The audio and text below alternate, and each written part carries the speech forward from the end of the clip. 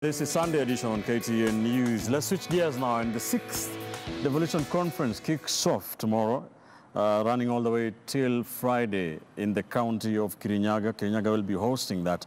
Of course, taking stock of devolution 6 years on, what are some of the gains that have been made? Political affairs reporter Mrem Wangi is part of our team on the ground in Kirinyaga, now joins us live from there. Mremi, good morning. What should Kenyans expect from the Devolution Conference 2019? Afternoon, Ben. The 6th annual Devolution Conference, Kirinyaga County being the lucky host this time, the venue not being very far from Kirinyaga University College here at Kutus. Kutus is somewhere between Geshogo constituency and Kirinyaga Central constituency, with an intersection that can also lead you to Mwea constituency, not very far from here. The fact that the focus this time is on the Jubilee Big Four, of course, casts a spotlight on what are the strengths of these counties that are within the Mount Kenya region, the host county as well as the neighboring counties. You look at food security, there will be lessons from Kirinyaga County as well as the neighboring counties that deal in agriculture. Questions about manufacturing and job creation is also part of what is likely to inform lessons from within the host counties here. The venue's preparations almost done. Perhaps if we could just show you them doing the final touches. This is where the main conference will be happening, and close to 10,000 delegates expected here, with representations from the county assemblies, the county governments, as well as the national government. The first event when this function opens tomorrow will be a football tournament, bringing together 4 teams, one comprising the governors, another comprising the senators. There's another one comprising members of county assemblies, as well as one which is a combination of principal secretaries and cabinet secretaries. But beyond the fun that comes with that tournament, from Tuesday, it's serious business as President Uhuru Kenyatta comes in to make his address here. Remember, he is the originator of the Jubilee Big Four, and the fact that this has been cascaded down to the counties means he has to give his expectations about how the counties come in to facilitate implementation of the manufacturing targets, the housing, affordable housing, the universal health coverage, as well as food security, which, as I said, will be one where these counties from this region will be critical to give lessons about it. I have had the opportunity to visit Tharaka Nithi, where the governor was hosting what he called the innovation hub, where he would get the innovators from the county to showcase what they can do, and part of those innovations were in the agriculture sector, as well as visiting parts of Mwea.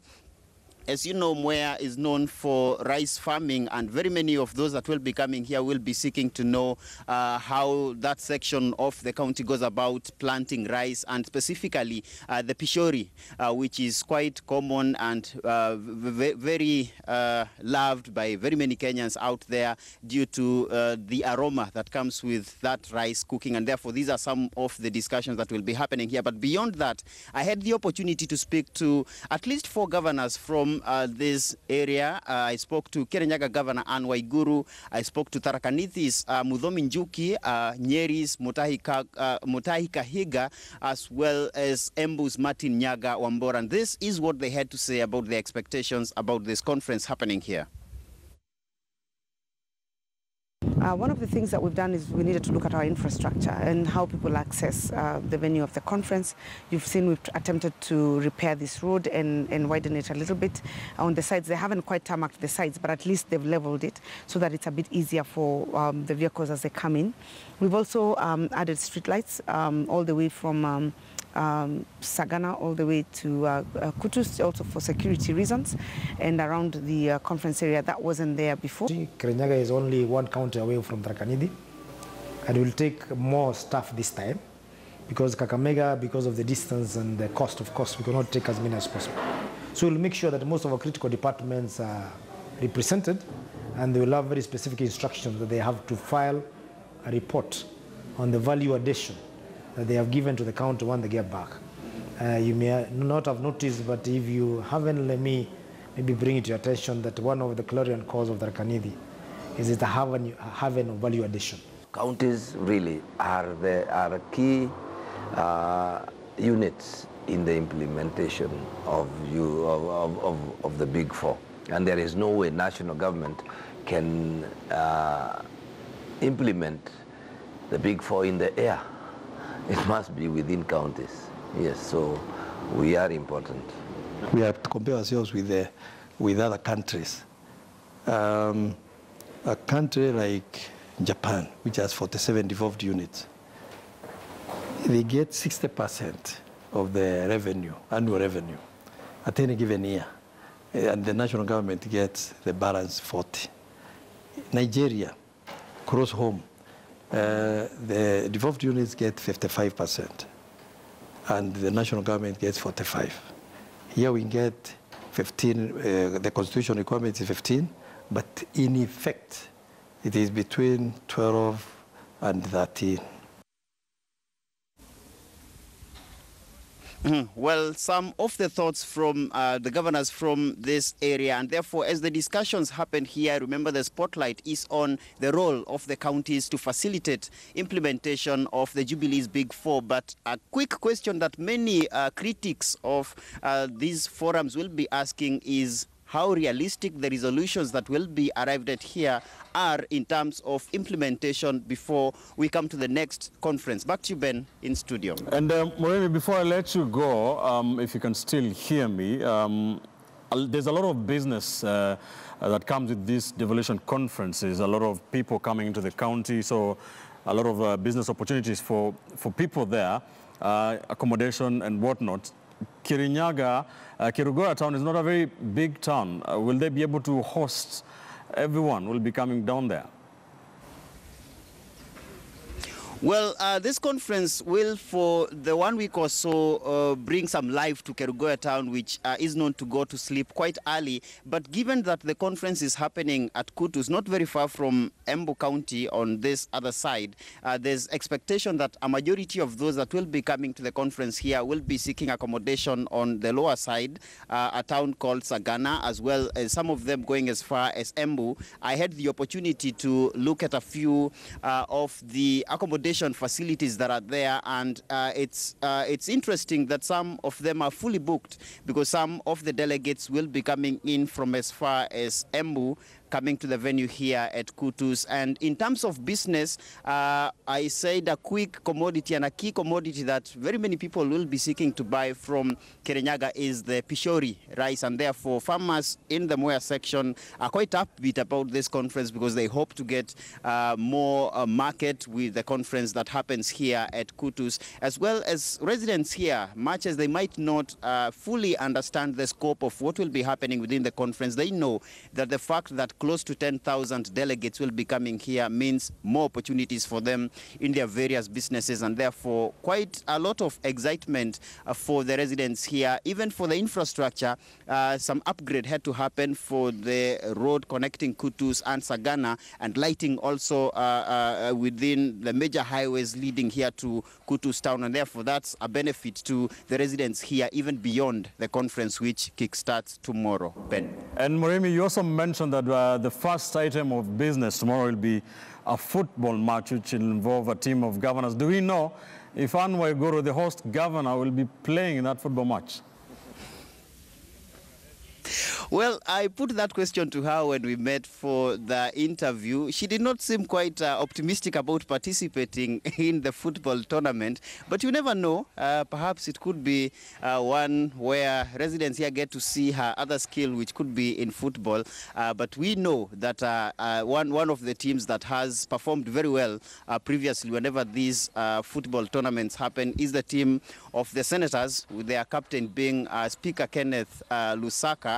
There's also that team of members of County Assembly, and therefore we will be keenly looking in to see how these two, whose work is legislation, will go on against the governors, the PSs and CSs, who presumably are technocrats, and therefore it will be a face-off between legislators and technocrats, so to speak. But we will be looking at the skills when they get down to the tournament, which will be happening tomorrow. Ben. All right, many thanks, political reporter Moremi Mwangi, part of our team covering the Devolution Conference 2019 that kicks off tomorrow all the way until Friday. We shall be covering that for you in the way only we here on KTN News can.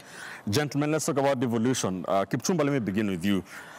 The challenge that a lot of people seem to be raising is that there is every devolution conference has a set of resolutions. Do we seem to understand how to pick those and carry them, and come the next year we have learned something and implemented some of those resolutions? Do you think our counties have the capacity to do that? I think the question should be, did we implement the first resolution of the first COG meeting? That is the first thing. Secondly, do we have the follow-through? I don't know. Maybe yes, maybe no.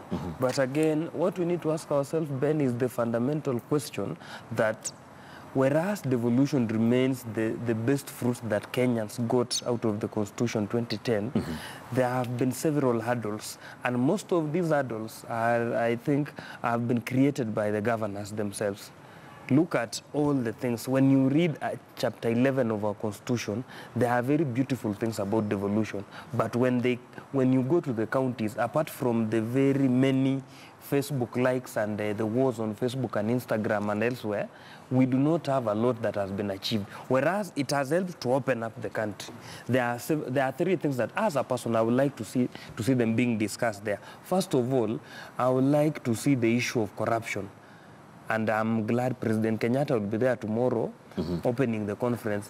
I would like him to buy them into the issue that the fight against corruption should be devolved to the counties, and the DCI and the DPP should head toward that direction, because you can see the greatest slaves is happening there. We are creating village millionaires and a lot of mushrooming development in the village.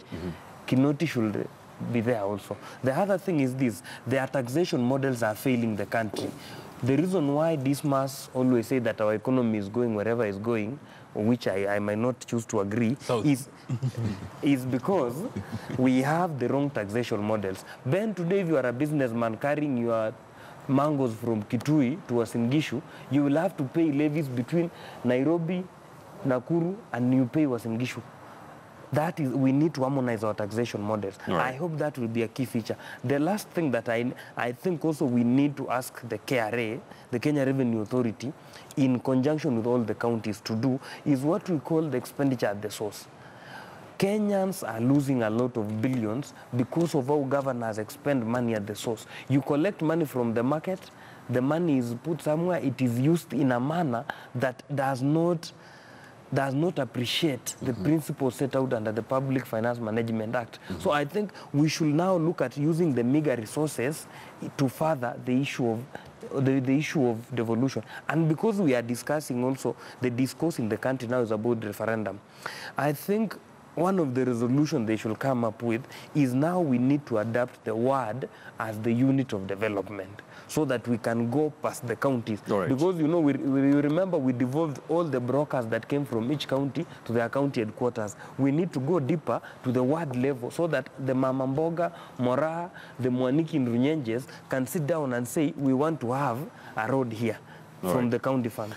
Husband, cascading the big four from the national level to the counties, as is being attempted here, do you think the counties have given the Big Four agenda and the president's policy, you know, the support it deserves? Well, even if they have, I don't think there's evidence to show that they've done anything substantive. I mean, there are 47 counties, so you run the risk of universally saying they've not. So I appreciate the fact that there could be other counties that have done that, but I think there is need for them to let Kenyans know what they're doing and how it fits into the Big Four agenda. And I think the Big Four agenda should be one of the critical things that they're discussing there, and it should not be as abstract as it is. I mean, at the county level, I think people need to see housing, people need to see healthcare, people need to see, you know, job creation, increase in manufacturing. And for me, I think I had the opportunity to see how the Chinese model has managed to get people from small and medium enterprises to large corporations through a blended model where there's a grant that is given by the government and then there is a loan. So much so that the grant cushions, you know, any trader, any agriculturalist from you know, that repayment of the amount of money and then investment in capital. So the grant invests in capital and it scales up their production. And the ripple effect in that is big, because then it scales up their manufacturing capacity and enables them to employ more people. Right. And to a large extent, you have 47 counties that will provide you that market. So there is manufacturing of furniture in Migori, there is agriculture in Kirinyaga. How does the big four then get cascaded down so that manufacturing guy in Migori who manufactures furniture, and there's one big one called Zaudon Furniture, how does the county government enable him create employment by scaling up his production and providing a necessary framework where he can export them to other regions? Because I know in Kisii, for instance, our neighbors, they don't do a lot of furniture manufacturing, but they have plenty of food. So how does the governor in Kisii create jobs by expanding the agricultural industry in Kisii and export to other regions, and in the process create jobs and, of course, get revenue to fund universal health care in Kisii County? I think those are the conversations that governors need to have. Right. And I think it's been 6 years down the lane. We need to have value for money for devolution conference. All right. Mark, do you think we are complicating things for the counties too soon? I mean, there's still many of them struggling to balance between, you know, paying salaries, the current expenditure, and having some money for development, yet we want them to deal with housing and manufacturing. Well, the truth of the matter is that are we asking for too much from counties? Yes, we are, but should we stop? No, we shouldn't. What I mean is this, that the expectation of devolution was always to localize development. It is the job of various counties to emulate the American model, of course, though in a smaller model, where the economy of California alone as a state is nearly 10 times that of Kenya. And that's how you build a country. If you look at the Swiss, for example, they've taken the federal government of the Swiss and they've made various Swiss states as powerful as entire nations. And that's really the ambition that we had when we gave county governments power over agriculture, over healthcare and things like that. Now, the disappointment is not in the sense that they cannot balance between the current expenditure and expenditure, because the truth is many governors have taken the governor's position as a tool of campaigning, and they've done very populist moves. Number one, they've overhired people. Governors have 2 advisors, have a driver, a chef, a cook, an assistant cook. All those things, for what? Chef and a cook. Yes, a chef, a cook, and an assistant cook. That's what they have. How much does it consume? You see, so those are the problems.